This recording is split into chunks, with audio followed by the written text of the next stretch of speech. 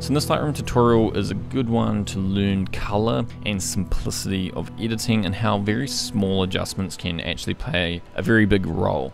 Okay, so this video is sponsored by MotionVFX, where I get my plugins for Final Cut Pro. Okay, so I want to show you what I do with the documentary plugin. So here we have, for example, we get all these titles. Now I find their titles way more cinematic than your regular titles. I like my videos to feel like movies now.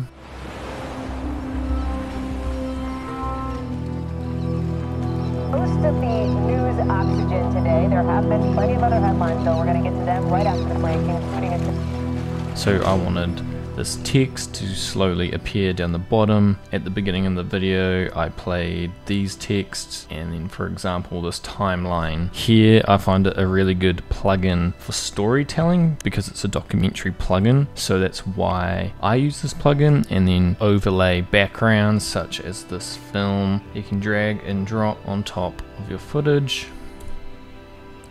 So I regularly use this plugin. Yeah, if you guys want to check it out, there'll be links in the description for you. And yeah, I just want my videos to feel a bit more like movies. Okay, links down in the description for you to check out MotionVFX.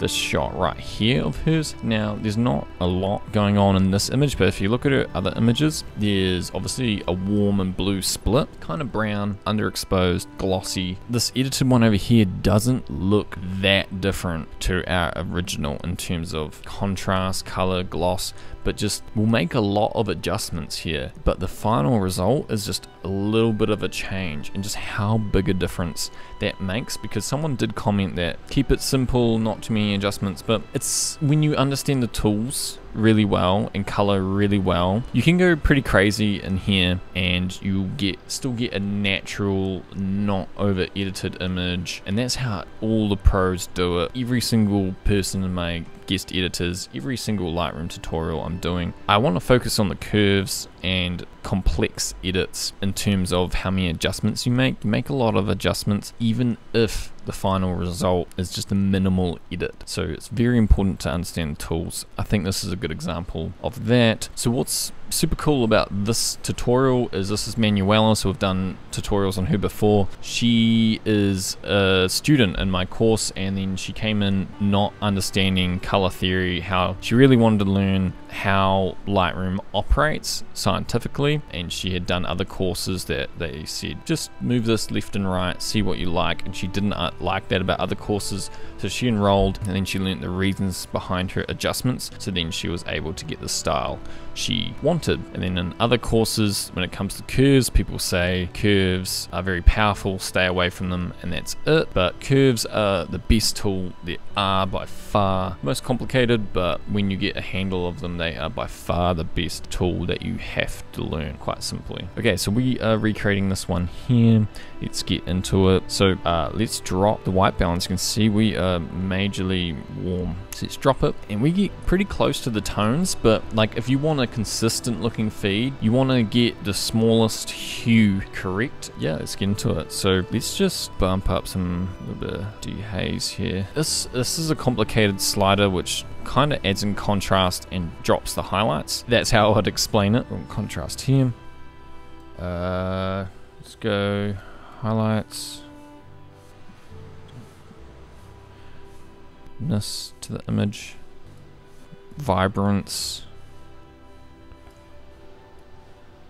And a bit of saturation, so you can see some of the hues aren't quite correct here, so let's just real quickly try to do them.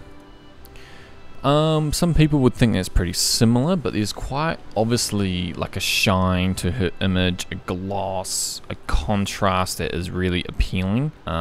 So in this curve, I'm gonna bring down the whites, but as you can see, our image gets too dark, so let's bump it up. Now, watch what happens when I drop this down. We get this capping off to the highlights. If you know what that means, you are limiting the brightness of your whites. So your whites want to be real bright. When you drop this, you are not letting anything get brighter than here. So exposure can't go past these curves here. So that adjustment is what creates the gloss to your image, not necessarily a fade. They're a little bit different. Fades can be a bit extreme and wash out your image sometimes, but a gloss, I think almost always looks good. So just a bit of shadows to see more. Not so many blacks. A bit more vibrance maybe. Okay, so we should be able to almost finish it in HSL now. So you just gotta like look at skin tones, look at the greens, very subtle, but you know, this is important when you want to make your feed extremely cohesive. Skin tones around here.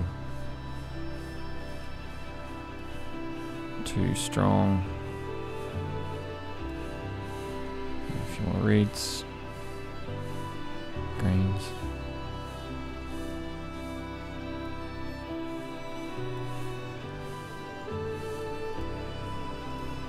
Do we have blues? Not many blues. It looks a little dark, so let's just in here.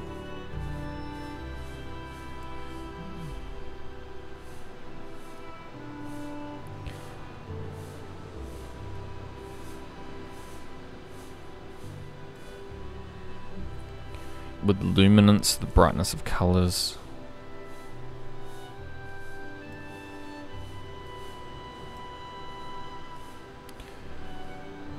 So we look a little warm, like we want this different tone. We look reddish almost. So we'll come in here and let's just bring in some yellows.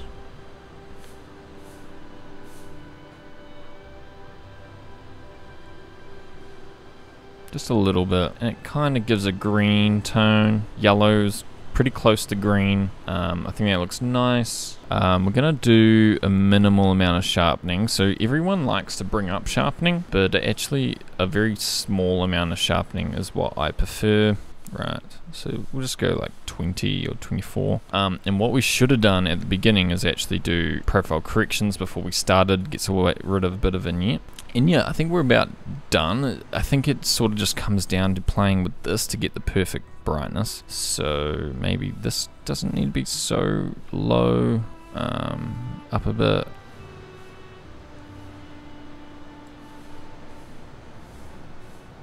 Up a touch.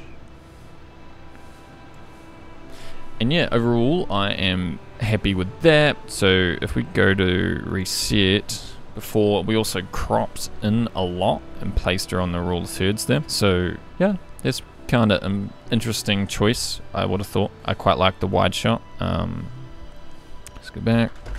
Yeah, so here's before and after again. So you can see there's gloss. It's a little bit underexposed. There's not a heavy amount of editing, but the editing is very intentional and very minimal as well, which I think is extremely important to achieve the style you want. I'll actually bring this down as well to deepen the skin tones there. So as you can see, there's a lot of adjustments here, but the end result is quite minimal, and like this minimal result is so important for like your style, cohesive feed, understanding everything. So in the highlights, I might just put the tiniest bit of blue. Maybe doesn't need it. Cools it off a little bit up top. It's maybe a bit too much. Yeah, maybe doesn't need it. So if you guys want to learn a lot more in depth into all these tools and adjustments and be able to recreate other people's style by looking at their style, know the reason behind your adjustments, like in depth into color theory, I have a free training on color and curves. So once you watch those, you'll learn two very important things. And then there's a few free trainings and stuff in my emails, free presets, free raw images if you are on my email list. And then when you really want to go in depth, join the course to go that next level. But yeah, comment people you want to see on this channel and I'll reach out to them to try to recreate their edits.